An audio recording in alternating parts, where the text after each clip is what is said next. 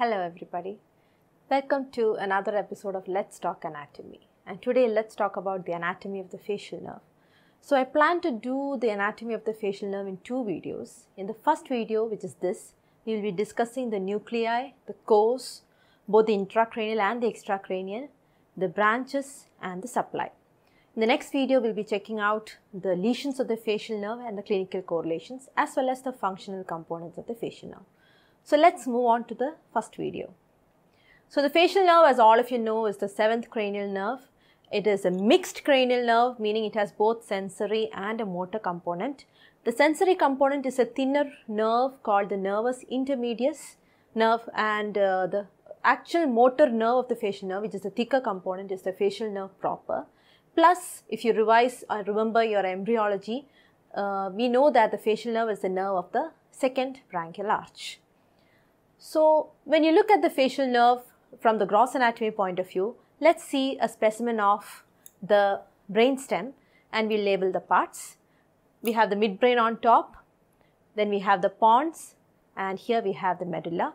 The facial nerve takes off at the pontomedullary junction, and that is this area. This is the pontomedullary junction, and from here, if you look carefully, that is the facial nerve. And the facial nerve is not traveling alone, it travels along with the vestibulocochlear nerve, which is the 8th cranial nerve. So 7 and 8 move together.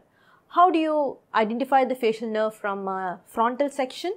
So let's label the parts again. Here we have the midbrain, the pons and the medulla. And comparing the previous picture and this picture, you have to find out the facial nerve in the pontomedullary junction. And here we have the facial nerve and the vestibulocochlear nerve. Now let's take a section and see how it looks like, or what are the nuclei of the facial nerve. So once you have labeled it, we'll take a transverse section at the level of the pontomedullary junction, and this is a picture that we get. What we see behind is the cerebellum. I would ask you to check out my previous video on the cerebellum, and if you do that and if you've already read about it or seen it, you would know that these two structures on either side are the cerebellar hemispheres, and in front we have the vermis in the midline. The part in front is the pons, but before that you can also see the dentate nuclei with its typical crumpled bag appearance and its hilum directed medially. The pons is in front, and the two broad structures on either side are the middle cerebellar hemispheres which connect the pons to the cerebellum. Now let's zoom in and see what are the nuclei of the facial nerve. So the facial nerve has a principal nucleus, also called the branchiomotor nucleus, as you can see over here. That's the red, that's the principal nucleus, just the motor nucleus of the facial nerve. A little medial to that, if you look at the picture now, yes, a little medial to that, you can see there are two nuclei over there, and those are the parasympathetic nuclei of the facial nerve. It consists of, like I mentioned, two nuclei, a lacrimatory nucleus and the superior salivatory nucleus. So they have two parasympathetic functions. The third nucleus is a special nucleus which the facial nerve shares with two other cranial nerves, and that is the nucleus tractus solitarius, given here in green, a little lateral to the primary motor nucleus. The nucleus tractus solitarius is the nucleus for taste sensation. And if you remember your lesson on the tongue, you know that the taste is carried by the chorda tympani, which is a branch of the facial nerve, the glossopharyngeal, which is cranial nerve number 9, as well as the vagus, which is the cranial nerve number 10. And all these three cranial nerves are taking their taste fibers from the nucleus tractus solitarius. Apart from that, we also have the facial nerve getting a bit of sensory fibers from the spinal nucleus and of the trigeminal also. But before that, let us see how the fibers of the facial nerve form the facial colliculus, which has already come on the picture. The fibers from the primary motor nucleus twist around the abducens nucleus, given here in grey, and that bulge forms the facial colliculus in the floor of the fourth ventricle. Alright, and the fibers from the parasympathetic nuclei now go around the primary motor nucleus this way as they form, and it is accompanied also by the fibers from the nucleus tractus solitarius. Now, even though these look like I have drawn them in very thin lines, the actual principal motor root is very thick and the sensory roots are actually comparatively thin. The motor root lies medially and the sensory roots lie laterally. Let's move on and see what is happening. Now, once the facial nerve leaves the pontomedullary junction, it enters something called the internal acoustic meatus. In this picture, we'll try to label it. Here we have the two internal acoustic meatuses. We'll zoom it a little and see in close. Yes, here you have the internal acoustic meatus on either side, both of them going laterally. Now let's see how it looks like from the top view, which is something that you'll need in your practical exams. From the top, the internal acoustic meatus is a little difficult to identify, but you can look for it in the anterior wall of the posterior cranial fossa. I have labeled it for you over here. Those are the internal acoustic meatuses. Now let's place the pons and the cerebellum and see how the facial nerve enters. So that is the pons over there, and that is how the pons and the cerebellum sits in the posterior cranial fossa. And this is how we have the facial nerve entering the internal acoustic meatus. Now, what is the further course? We are talking about the course of the facial nerve. We have completed the nuclei. We are talking about the course now. Now, to understand further about the course, we'll have to see about how the facial nerve is entering the internal acoustic meatus. This is a posterior view. You can see the floor of the fourth ventricle, and this is how it looks like when the facial nerve enters the acoustic meatuses. In the real specimen, this is what it looks like. Here we have the facial nerve. Now let's see what we can find out about the further course of the facial nerve. Let's zoom in. And now that the facial nerve has entered the petrous part of the temporal bone, which is that V-shaped area over here, that is a V-shaped area, petrous part of the temporal bone. This part of the temporal bone contains the three compartments or chambers of the ear. So the medialmost, we have the internal ear over here. That is the internal ear consisting of the cochlea and the semicircular canals. Bit medial to that, we have the box-like middle ear, and the lateralmost component is the external auditory canal. Now let's just get rid of the external auditory canal because we are concerned only with the internal ear and the middle ear when it comes to the course of the facial nerve. Now we have already seen the facial nerve entering the internal acoustic meatus. From here, it enters a canal called the facial canal, which exists or extends from the internal acoustic meatus all the way till the exit of the nerve from the stylomastoid foramen. But there is a real puzzle as to, not a puzzle actually, it is really different how the facial nerve moves. Let's see how it goes. So once it enters the internal acoustic meatus, the facial nerve passes into the facial canal and it reaches the medial wall of the middle ear, as you can see, the medial wall of the middle ear. And this, when it reaches the medial wall of the middle ear, it lies above the cochlea and below the lateral semicircular canal. Once it hits the medial wall of the middle ear, it takes an abrupt 90-degree turn and passes backwards along the same medial wall. So this is how the facial nerve goes.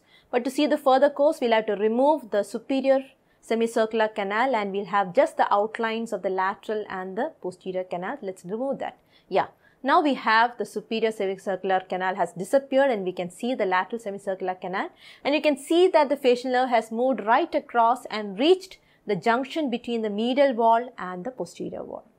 Now what happens? So the facial nerve has now got one bend, that is the first genu when it hits the medial wall of the middle ear. The next genu is what happens when it passes from the medial wall to the posterior wall. So now the facial nerve bends around the posterior wall, the angle between the medial and the posterior, and then follows a smooth curve all the way down till it exits at the stylomastoid foramen. So if we were to write the course of the facial nerve in a algorithm or a flowchart format, we can do it this way. It enters through the internal acoustic meatus, it enters the facial canal, it reaches the medial wall of the middle ear, and then here we have the first genu, G-E-N-U, meaning bend or knee. And when it is bending here, it lies between the promontory, which is below it, and the lateral semicircular canal, which is above the bend of the facial nerve. It follows backwards, bends around the medial wall onto the posterior wall of the middle ear. Here there is the second genu, and then curves down along the posterior wall to exit at the stylomastoid foramen. let's look at it from the tympanic membrane side. If you were to look at the course of the facial nerve through a person's ear. So this is the right facial canal that we are going to see. Let's label the parts. That is the petrous temporal bone. You can imagine that you're looking through the right ear of a person. Alright, so this is how it looks like. So the petrous temporal bone is here, and that is the internal acoustic meatus. Coming further towards you, you have the medial wall of the middle ear, and here we have the middle ear posterior wall. Now the facial nerve enters along the internal acoustic meatus, comes all the way towards you now because you are looking through the ear.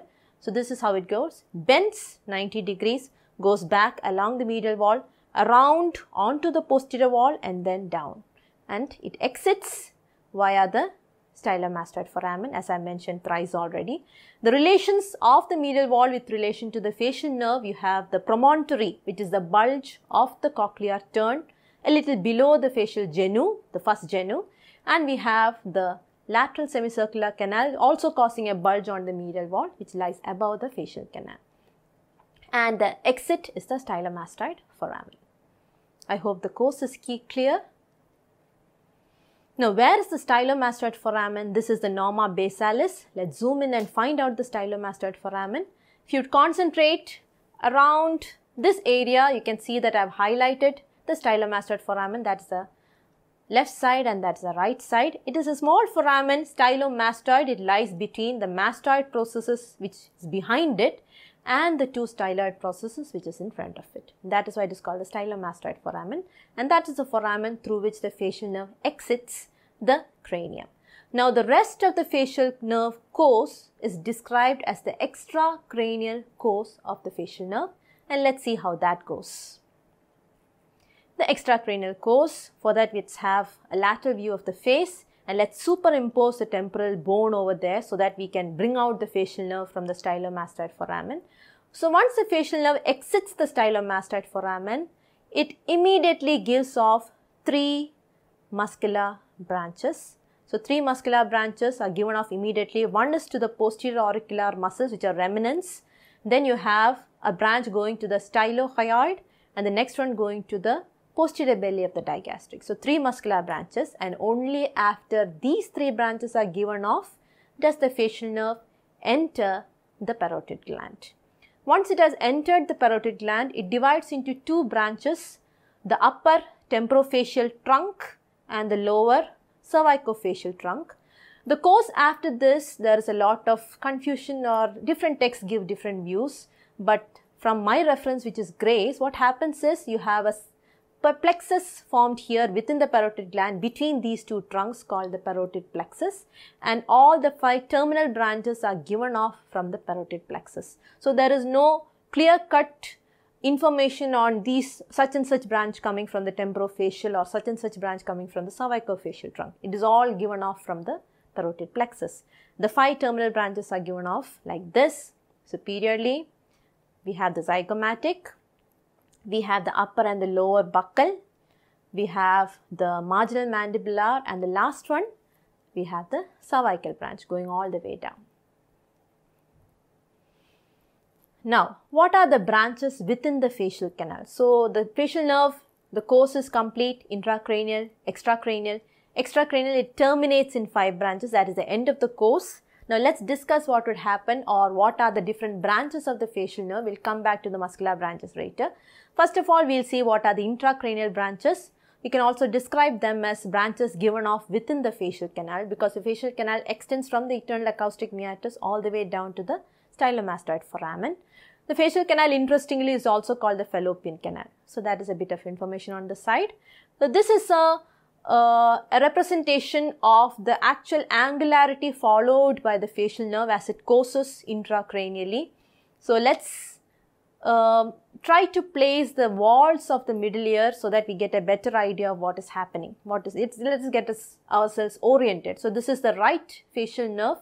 Here we have the medial wall of the middle ear. I think you're getting an idea.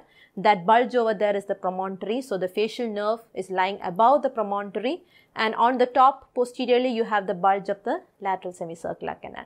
Now let's place the posterior wall of the middle ear also.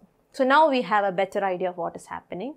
The first branch given off by the facial nerve is given off at the genu, and that is the greater petrosal nerve. So the genu of the facial nerve, the first 90-degree bend, has a swelling over there, and that is called the geniculate ganglion, and the greater petrosal nerve is given off at the geniculate ganglion. The next branch is given off at a structure called the pyramid, which is seen at the junction of the medial wall and the posterior wall. Okay, and that branch actually enters into the middle ear cavity to supply the stapedius muscle, which is attached to the stapes, the third ear ossicle or the tiniest ear ossicle. So that branch is next, and that is the nerve to stapedius. It innervates the stapedius muscle. The third branch within the facial canal also passes into the middle ear cavity, and that is our chorda tympani. It is given off much lower in the course, but still above the stylomastoid foramen, very much within the middle ear cavity. So these are the three branches in the facial canal. What does the greater petrosal nerve do? It supplies tear producing fibers to the lacrimal gland. So that is the nerve responsible for your crying response. It also supplies a few mucous glands in the nasopharynx and the nasal cavity also.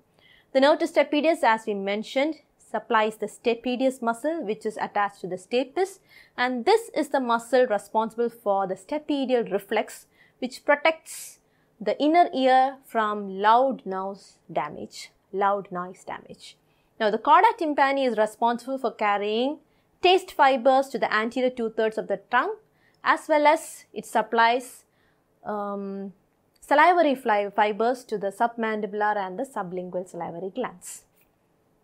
Okay, after excitin, we have already seen the branches. All of them supply muscles of facial expression, and the other three muscles given off immediately after exciting. So at its exit, there are three branches. All three are muscular branches. We have already seen those muscles: auricular muscles, stylohyoid, and the posterior belly of the digastric. Terminal branches are 5: temporal branch, zygomatic branch, buccal branch, upper and lower. They are called upper and lower in relation to the parotid duct.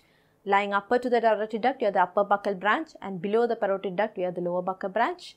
And then we have the marginal mandibular, as its name suggests, passing along the margin of the mandible. And lastly, we have the cervical branch. So with that, we come to the end of our first video, and please stay tuned for the next one, where we'll be discussing the lesions, how to localize the lesions, as well as the functional components of the facial nerve. So till then, take care. Thank you.